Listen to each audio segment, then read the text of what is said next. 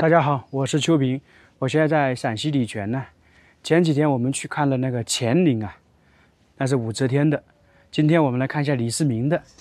这个李世民这个陵墓非常有特点啊，开创了唐朝基本上依山为陵的定制啊。眼前我们看到这座山峰是九嵕山，唐太宗李世民的地宫就在里面。这座山大家可以看看，气势恢宏吧。海拔高1800多米。今天我们就来看看李世民的昭陵是什么样子的，有什么特色。这座山峰大家可以看看，南边就是关中平原，北边就是黄土高原，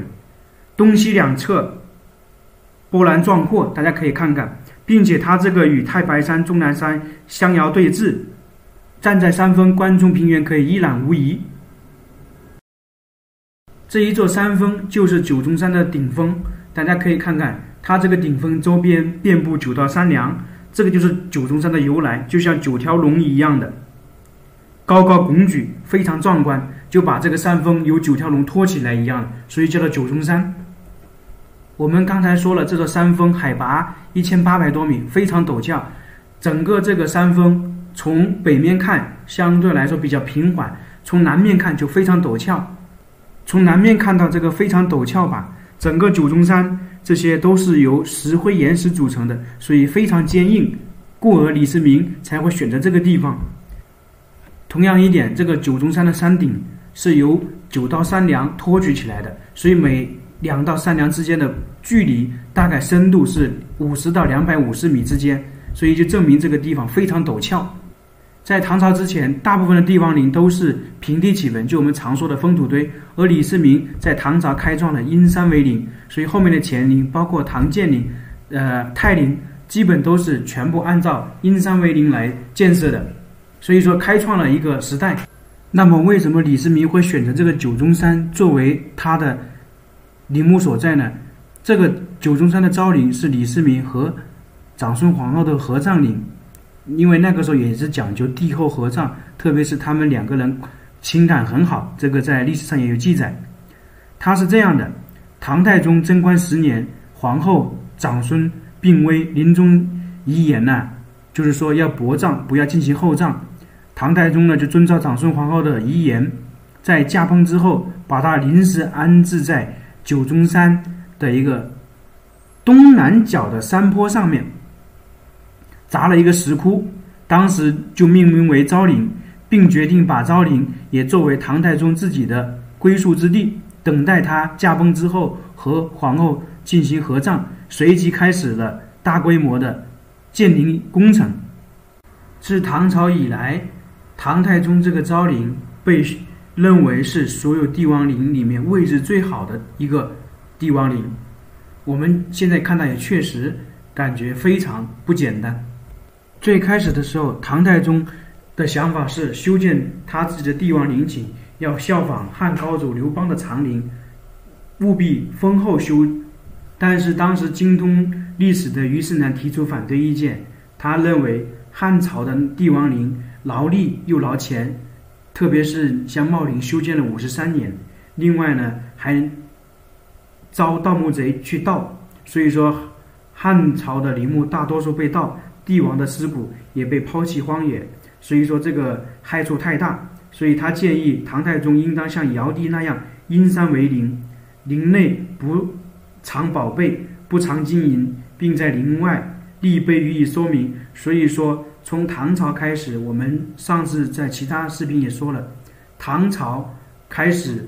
在陵墓前放碑，以前是没有的。所以于世南提出的这个因山为陵，既能够节俭民力又能防盗的建议，李世民最终采纳，所以决定把九嵕山作为他的陵寝所在地。为什么李世民的陵寝会叫它昭陵？大家平时看资料也能知道，中国历史上很多皇帝的名字，就陵寝的名字是一样的。你像景陵、泰陵，很多人都一样，只是说前面加了一个朝代以代表区分，它是根据古代有一个释法来解释来说明的。特别是古代有一个释法解释，就是我们常说的，比如说顺、真、宪等美好的字眼。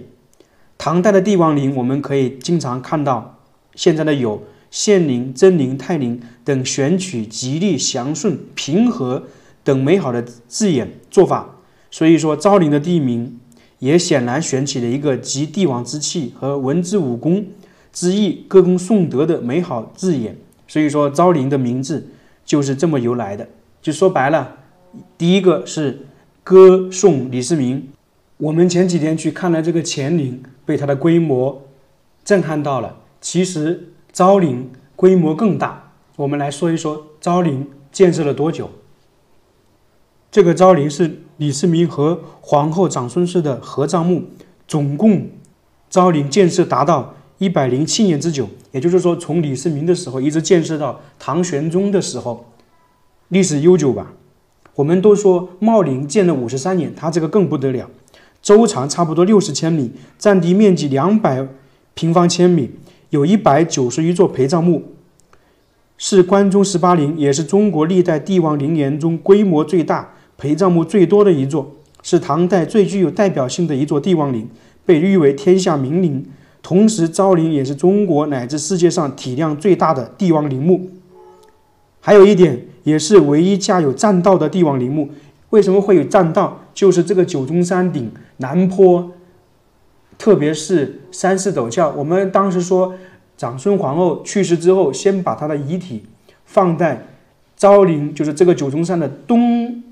南角还是东北角，放了一段时间，后来才把它放入地宫，所以说它是有栈道的。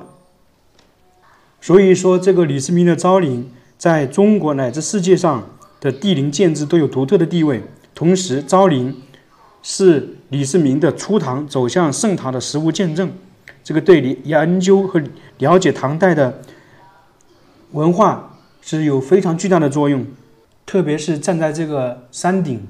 俯瞰关中平原，别有一番风味。向南看关中平原，向北看黄土高原，这个地理位置相当好。昭陵大概修建了100多年，有190多座陪葬墓。基本上李世民创建贞观之治，那个时候的很多名臣都陪葬在这里，像我们知道的李靖、李绩、程咬金、尉迟敬德，还有房玄龄都陪葬在昭陵脚下。魏征是陪葬在昭陵的不远处的一个山峰上面，也是依山为陵。还有李世民的女儿，他的妃子都陪葬在这个地方。我们现在看到这里是南坡，因为地势比较陡峭、比较险峻，所以南坡的建筑基本上没有了。我们等一下去看看昭陵的建筑，基本都在北坡，北坡比较平缓。现在去参观也是在北坡上去的。